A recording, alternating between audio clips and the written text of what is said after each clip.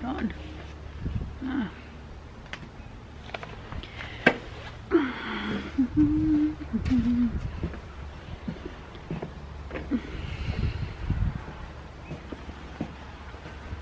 Hello and welcome to the video. Got my cuppa. Don't be fooled, I actually did make this a little while ago, and then Jace woke up crying and I had to tend to him and gather my stuff, and now I'm finally out here. So for those of you who don't know me, my name's Alex. I have a 6-week-old and a 2.5-year-old who is at daycare today. I just put the 6-week-old down for a nap, so I'm going to record this video. Usually I would do this inside, but my husband is off work.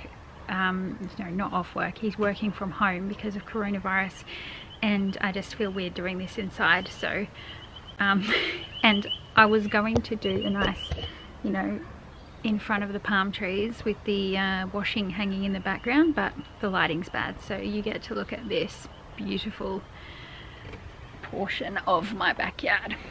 And he's crying again, so we're off to a good start. Let's just see. He might resettle himself, so we'll just wait a few minutes. Okay, so this video is about postpartum experience. I wanted to make this video. I was kind of inspired by a YouTuber that I watch, Kendra. She did a video on postpartum experience and had a lot of good feedback, because I think when it comes to postpartum experience, there's not a lot of information out there. Like, you get the formal information that your healthcare providers give you about, oh, you know, you might experience depression and anxiety and stuff, but as for the actual nitty-gritty of the day-to-day experience, I feel like there's not a lot of info out there. I feel like when you're in that postpartum phase, or just in general with people with babies, you mostly just see their Instagram feed of the cute baby photos and the, oh, so in love with my baby, we're so blessed, we feel so complete, blah blah blah, which is all true, but not many people post the reality of the challenging parts. So when you have a baby for the first time, it can be quite shocking to experience some of the challenging bits. And so I feel like the more that people can open up the conversation about the actual experience of what it can be like, then it better prepares people, but it also makes people feel better supported if they're going through these challenges, that they know that they're not alone. Because when I had my first baby, I kind of was like, I kind of felt like, why, by the way, we're sitting next to a road and it's windy, so apologies for the noise, but I kind of felt like, why am I finding this challenging? I don't think any of my other friends have found this challenging, like, what am I doing wrong type thing. But then when you start to have conversations with your friends that you know will be real with you, or you open up to your mother's groups and things, then you do find out that yes, other people struggle with these things too. So that is the reason why I decided to make this video, even if, let's just take a look at what's happening in here. He seems to have settled. Even if this video reaches out to one person who's having some trouble, then that is fantastic. I will be happy with that. Okay, so I have a very rough plan about what I'm going to talk about here. I think I'm going to talk about this in terms of first baby experience and then second baby experience, but just generally speaking, I just want to start out by saying that if you are a first-time mum and you are having a hard time with like a newborn baby, it does actually get easier. It gets a lot easier. So, and that comes with like learning, but it also it comes through just adapting. So don't fret, it does get easier. It can be really hard at the start and you're not alone. So I also want to say, even though in this video I'm going to be focusing on the challenging parts, because you don't need me to sit here and be like, oh, it's so wonderful, like pushing my baby around the shops and getting cute outfits and meeting up with friends and like cuddling my new baby. Yes, all that stuff is completely wonderful. There are lots of wonderful things. Falling in love with your baby, it's great. But you don't need to hear me talk about that. So we're just going to focus on the challenging bits. And hopefully that can help. I'm just going to keep this here, otherwise it's going to go cold. Okay, so I'm just going to say, with my arrival of my second baby, this experience has been overall much easier than going from no baby to one baby. And the reasons for that are, well, there's several reasons. One of them is that you know what to expect. You've done it before. With going from no baby to one baby, it's a big life shift. You know what you're doing a bit more. You have some tips and tricks up your sleeve with regards to sleeping and feeding. You know that the hard bits are just phases. This time has also been a bit easier for me because we've been better able to manage our visitors. I feel like we had a lot of visitors the first time, and it actually made it harder because you were kind of managing a lot of other people's expectations, and that's just because we moved. This time has also been easier for me because my husband is working from home because of coronavirus, and so he's still here. So he's here longer in the morning, he's here longer in the afternoon, and he helps in the middle of the day in his lunch break. So that, I think, has helped reduce my anxiety in the first few weeks when he had off completely, but it also helps just now, especially with a toddler. So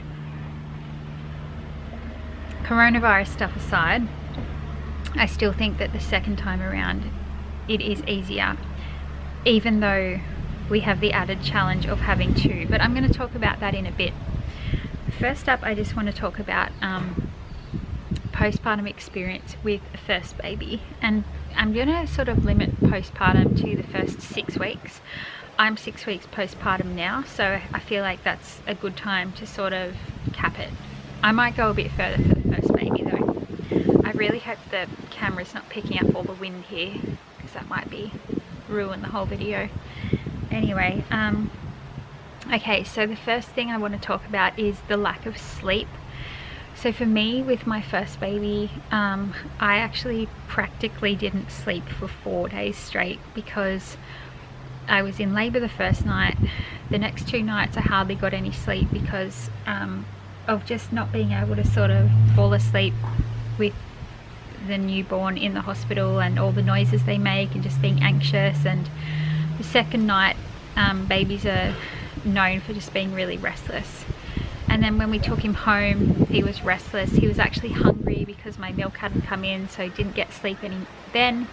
And by the next morning, I was a complete mess. I actually thought I was going into the postpartum psychosis stage. I thought that the hospital was going to come and take my baby away.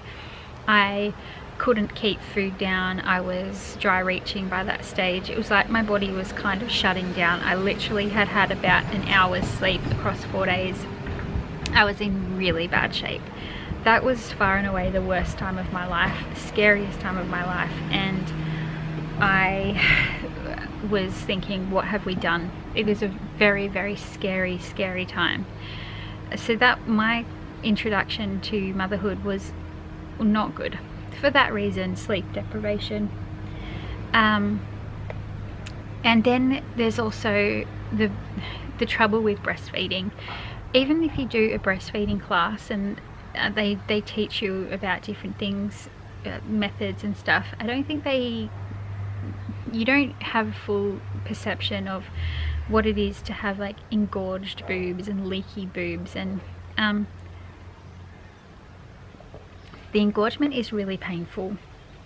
It lasts for about 2 or 3 weeks, and that's just when your milk comes in and you have a full supply, and then over the course of those few weeks your baby establishes what your body actually needs to make through how much they're taking. And so then after 2 to 3 weeks your body will regulate and your boobs will go down to a normal size and be quite comfortable. But it's very painful at the beginning, and breastfeeding is also hard. Breastfeeding is a natural thing, but it doesn't come completely naturally. You kind of have to learn how to do it. I saw a lactation consultant the first time around because I was having trouble with latching. I also used breast shields for a few weeks to help with that. But yeah, and my milk was slow to come in, probably because I was so sleep deprived and not eating properly. And that also affected my baby's weight gain the first week. So we had to go back and forth to the hospital for a couple of things, but all in all it's kind of a full-on time. It's not just like you go home and fall into this natural state of dreamy motherhood in this beautiful nursery that you created. It's full on, it's uncomfortable, it's hard. The other thing about the first time postpartum particularly, but even this time to a degree, well actually clothing, like it takes a while for you to figure out the best clothes to wear, the best way to like cover yourself from leaks, the best bras to wear. All that stuff is just things that you have to think about that are hard to completely figure out until you have the baby. Also, even if you're really prepared with all your baby gear, it's hard to know exactly what you'll need. So how your nursery is going to run, how you can best set it up, whether you need towels to use as like birth cloths and things, whether you need dummies. Like there's all these things that you just don't know until you have the baby home, and you're like, oh, you figure out that, you know, singlets are annoying because they ride up, so you need to go out and get snap singlets instead. You figure out that certain brands of onesies are much easier to use than others. Side note, just get Bond zippies, they're the best by far. More expensive but best.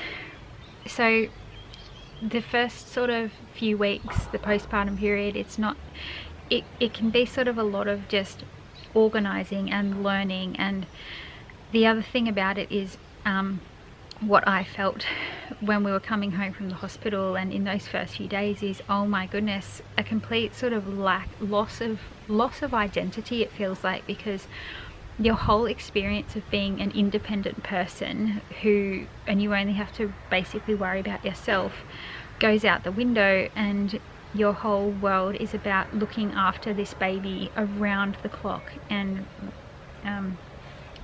breastfeeding and pumping, and you know, feeling gross because after you have a baby you don't just shrink back down to your pre-baby body. Some people might, but I certainly haven't either pregnancy, and so you kind of feel all flubbery and gross, and your clothes have milk stains on them, and you're like slobbering around the house in your baggy clothes. It's just, and you know, you're just not feeling your best probably. So where was I going with that? I can't remember. I've lost my train of thought, but let's go on to the next point. Oh yeah, loss of identity. Yeah, so your whole world becomes about this baby. The other thing is that, particularly after, if you have a partner who's got some time off, when they go back to work, it's sort of reasonably nice when they're off work, and then when they go back to work and it's all on you, it feels like a lot of responsibility and sort of like Groundhog Day, because you're just doing the same thing day in, day out, and you're limited to a degree on what you can do and where you can go, because you have to pack up a baby and all the essentials that they need. I was pretty lucky with Jed where we lived. We lived close to shops, a park, and my mother's group clinic, all within 15 minutes walking distance, so we would walk a lot, and it helped me in those early days to just get out and see other people. Even if I wasn't interacting with those people, just seeing other humans helped me, because I did go through a bit of like a depression, anxiety funk. I think I had anxiety for the first 4 months or so of Jed's life, to the point where I did go to the doctor and inquire about going on medication, but then I decided that I didn't want to. And actually, once he started being able to sleep better in the daytime, the anxiety lifted a lot for me, because then I got back some time. But yeah, with the first few months with him, I had trouble with settling him down for naps.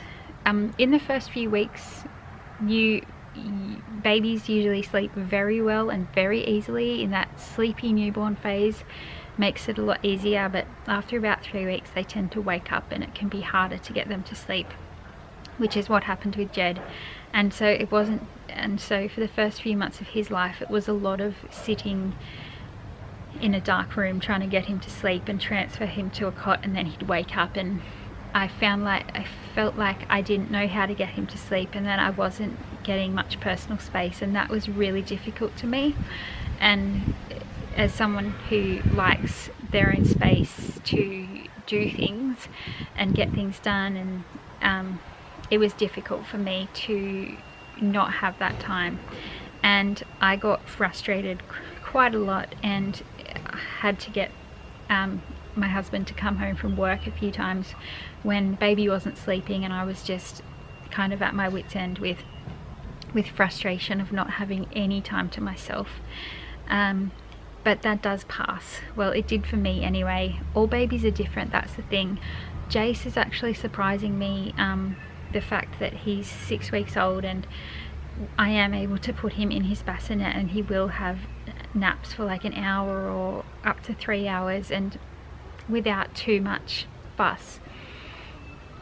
And that's surprising me, but I think a lot of it comes down to experience and feeling less anxious about it, being able to read his sleep cues better and act on them. Also sort of just knowing that each stage is a phase, so I feel less intense and less stressed, and he probably feeds off that. But also all babies are different, and some are going to be better at falling asleep than others.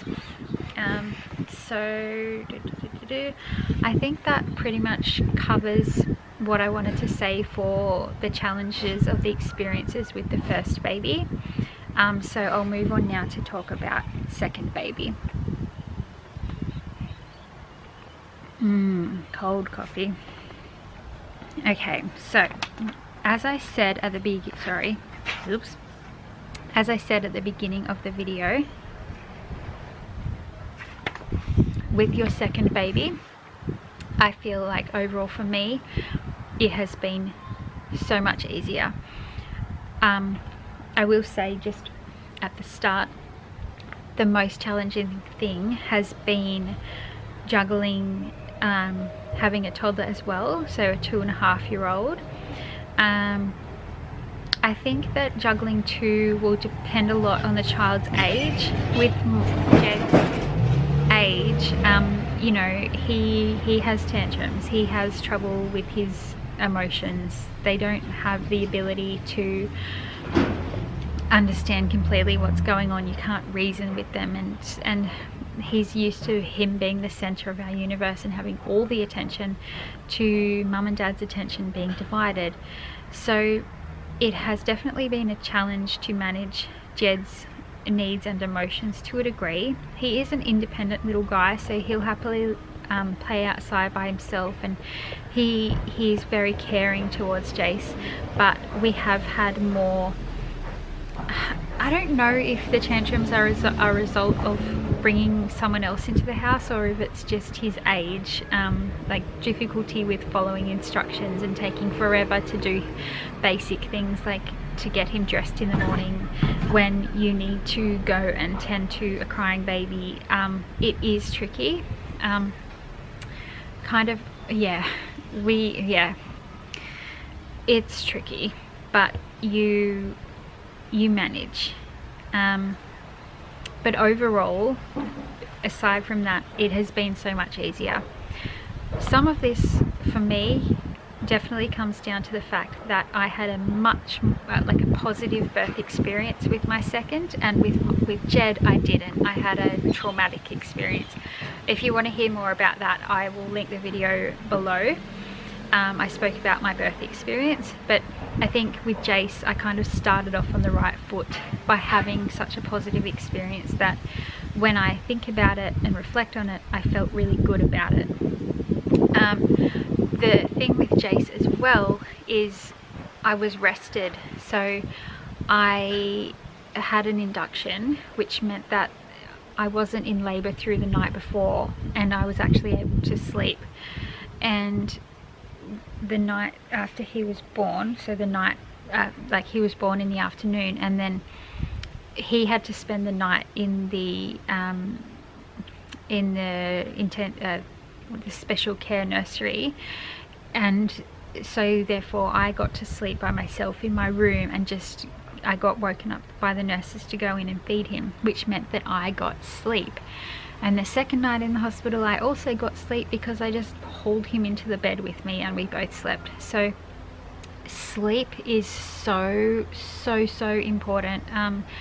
Something I found out with Jed, when I had complete sleep deprivation, it got to the point where I was unable to fall asleep because I was so stressed that even when Jed was sleeping I had trouble falling asleep because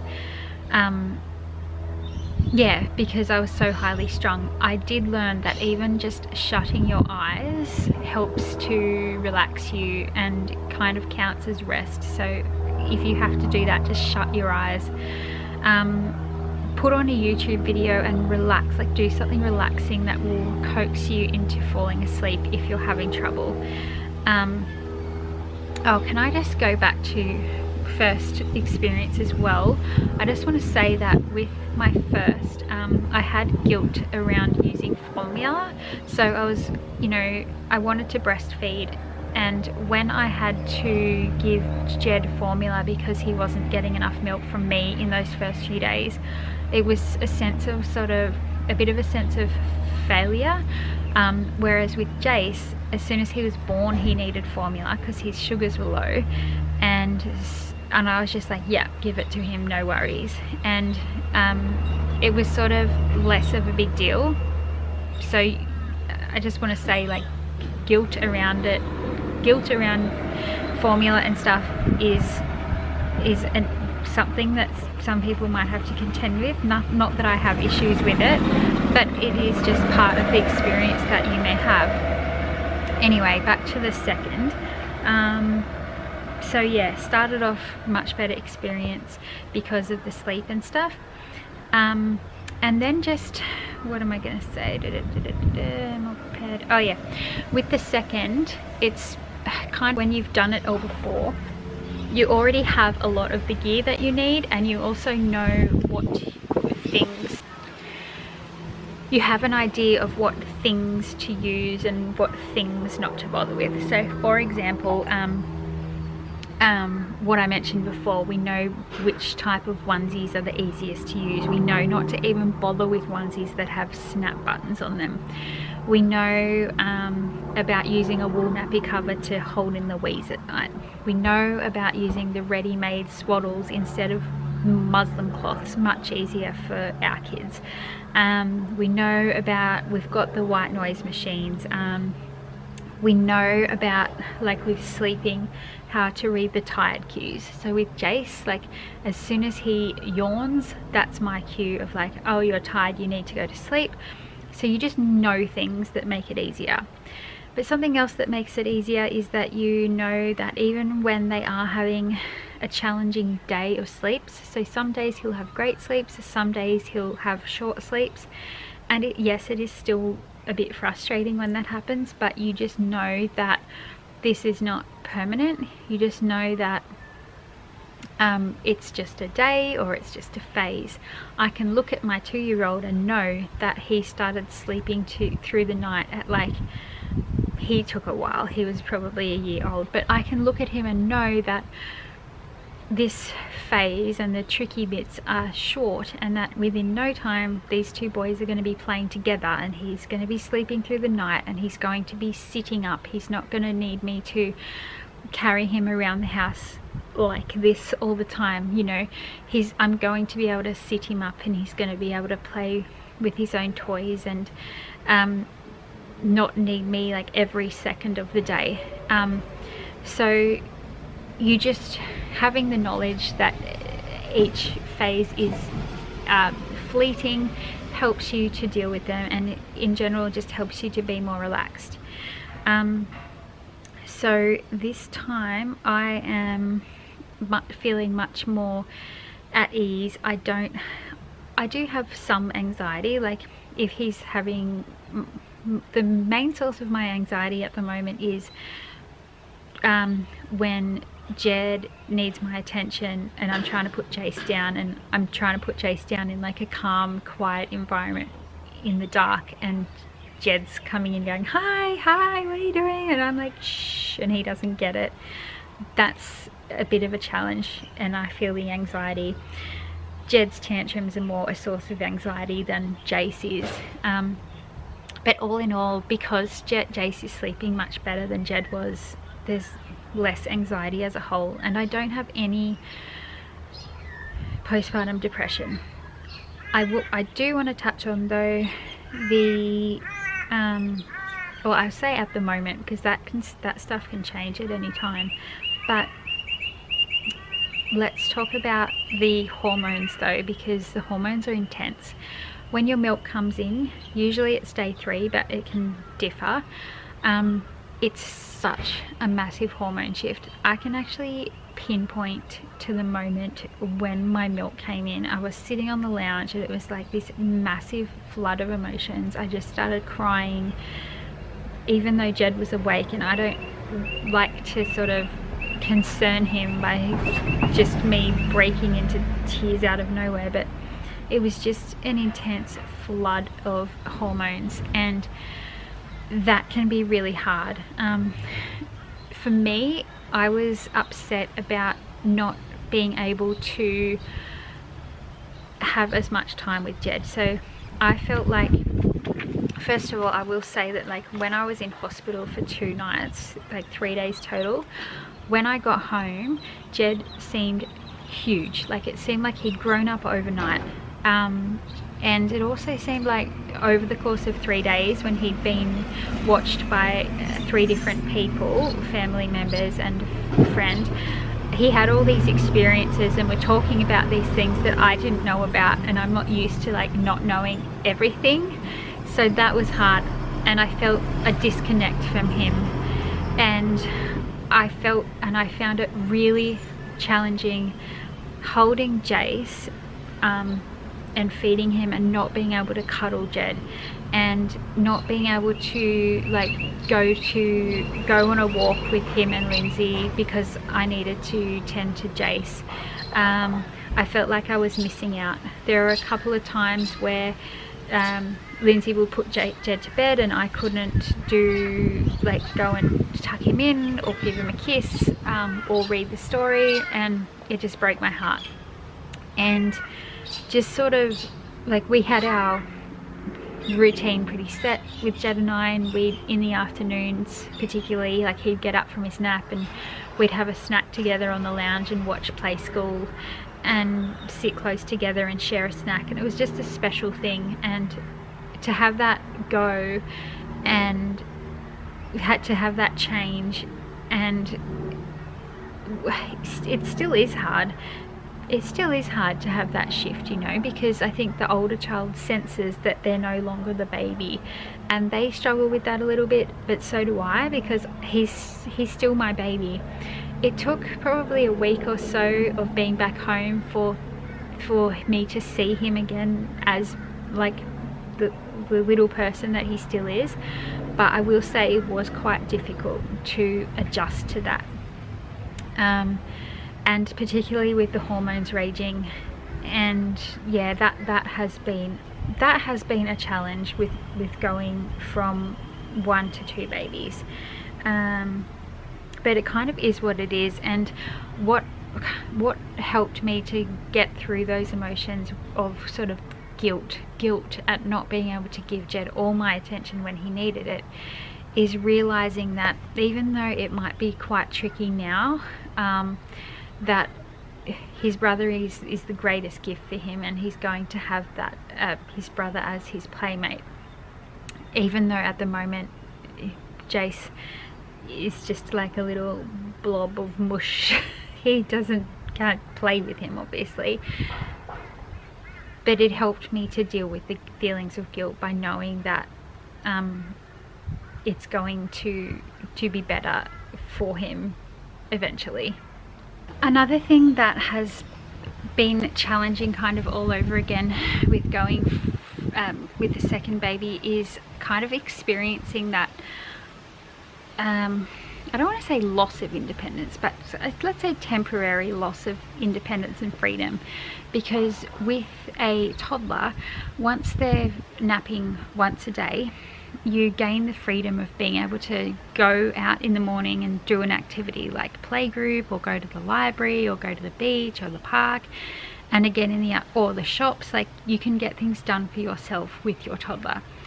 And then once you bring a newborn into the mix, it's like you go back to not having that same freedom and independence, which is tricky from a personal perspective, because you kind of feel like that closed in with the 4 walls around you again.